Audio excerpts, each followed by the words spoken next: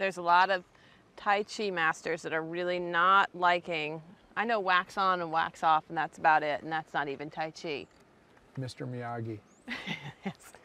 That's what they call me on the weekends. Yeah. Well, we're going to talk to a man from China who left his house at the age of 5 to go train because they saw potential in him. And he is like the Bruce Lee of Chinese action films. And he is now opened up a studio here in Bend. Unbelievable. We have so many athletes in this town. Let's watch.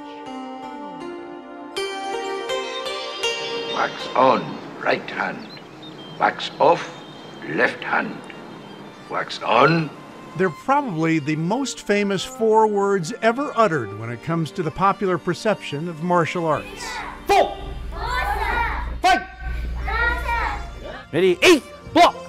Now, while his instructions aren't exactly Mr. Miyagi-like, the students of Master JianFeng Chen do pay close attention to a man who's devoted most of his life to the martial arts, and much of it in China. I started since I was 3 years old with my daddy just by the river, was an old guy by the river, practice by himself. And then after that I become very serious. So when I take it first grade, the school, and the school have school team, and then they say asking me, you want to practice martial arts? I say, yes, why not? I'm always doing it. Watch me, you gotta switch. See, switch, switch. I'm passionate about it. See, every time when I see the kid when they're walking in the first day until maybe weeks later or a month later, seeing how they improving, how they show me respect to the parents, and how they're doing a good thing to how the people. When I see that, every time I see that, I feel so happy. With Oregon Tai Chi Wushu opening less than a year ago, students of all ages immediately were drawn to Master Chen's teachings. When the energy from left side transfer to your right, press out. He's trained so many hours and from such a young age and in competition and all that kind of thing that every time there's a detail, I'll learn at least one detail every class. It doesn't matter. And I'm sure that'll go on forever. With exhale. Now way back with inhale. Out, exhale. Everybody has stress sometimes. Now when they come here to find the peace, even though walk in this room, oh, I feel the peace. And then we practice with me, and then we flow the energy to finding a better balance, and we finding more peace. And as we say, you finding the best balance for yourself, and I'm happy.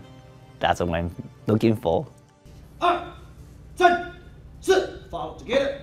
So everybody can do Tai Chi. Younger student, even 4 years old. For older, I have experience from 4 years old to even 90 years old. If you can move, even I have a teaching experience, people even sit in the wheelchair. Everybody can try different way.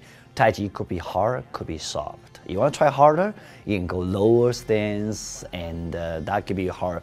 After that, a lot of people, they always testing that even better than running. When you run very hard, you can do Tai Chi, also feel that hard. At the same time, you can do very relaxed practice. You can do higher stance and make it easier.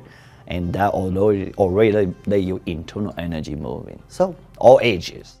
Sue Ryberg, an acupuncturist, has been studying Tai Chi on and off for a couple of decades now. In your 20 years, what have you learned? What has Tai Chi taught you? Oh, Tai Chi has taught me balance, calmness, being centered, physical balance, and physical strength. And then every move is actually a martial arts move. That's what I like about it. Master Chen already has hit the big screen in some Chinese movies, but he's still keeping sharp because you never know when it'll be Hollywood calling next.